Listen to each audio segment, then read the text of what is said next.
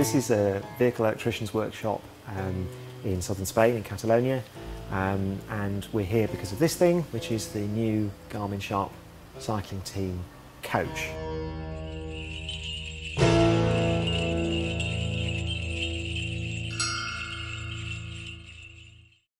It depends on the race how much time we spend on the bus, but I suppose if you like, for example, I was just at the Giro d'Italia and we had some fairly brutal transfers there where you could be in the bus 2 hours before the stage and occasionally 3 hours plus after the stage.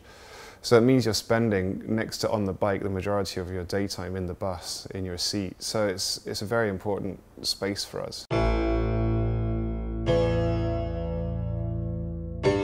Part of the reason we're here is to help with the installation of new equipment onto this coach so that it'll be a nice facility for the cyclists. My particular expertise is in solar panels and renewable energy, and I've been asked to help install some panels on the roof of the bus, design the system, and the local vehicle electricians are going to install them later this week. We've provided solar panels and a solar charging system that will allow the bus to run on solar power when it's parked up, and then inside there's equipment that's been provided by Sharp. So there's a big TV, there's a refrigerator, there's various other bits and pieces that have been provided in order to provide some comfort for the riders and to provide a view of the race to supporters who come and stand around the coaches and come and look at what the teams are up to. So we've got a big TV for people to look at.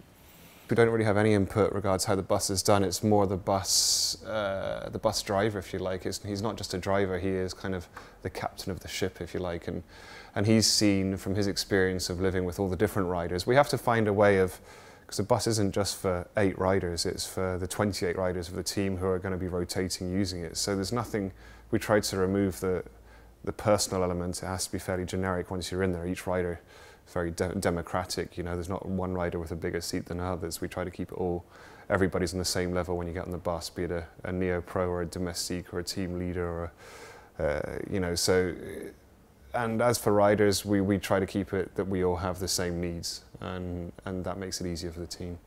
This has been billed as, you know, as Garmin Sharp team's new high-tech bus. And it is a little bit of a shock for people to see that, you know, you build something quite high-tech, quite sophisticated in a workshop like this, which is slightly grubby and well used, well looked after, and this is the sort of unglamorous side of engineering. This is, you know, quite sophisticated high-tech things get built in relatively unsophisticated workshops. So the solar system we've installed is about 1500 watts, that's the nominal capacity. Obviously under real conditions the bus isn't going to be optimally orientated to the sun, so we expect we might get between 800 and 1000 watts out of it, and that's enough to run 5 televisions or to run a small coffee maker instantaneously. But the thing to remember is that that solar power is charging the batteries, so when there's not a load on it, the solar power is being stored and it can be used later. And the power system's capable of providing 8 kilowatts instantaneously from the batteries for as long as the batteries have charge. So we can store up charge during the day when the coach is sitting about, and when there's a whole burst of activity, at the end of a stage, for instance, we can draw on that power we've stored earlier in the day. Each team, I think, has different methods regards its recovery post-race. We have our rice cooker, we tend to always do rice after the stage, and we've got our recovery drinks in the fridge. We have our recovery 1, recovery 2.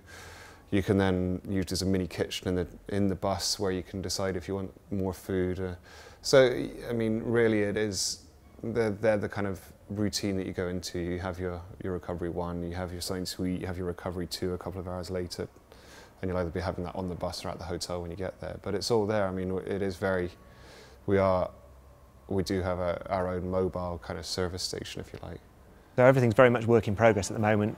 When you look inside, it doesn't look much. All looks a bit basic, a little bit grotty, everything's covered in dust. But won't be long, it'll be ready in time for the Tour de France, and everything will be cleaned up, fitted, installed and working, ready for the riders to use after the races.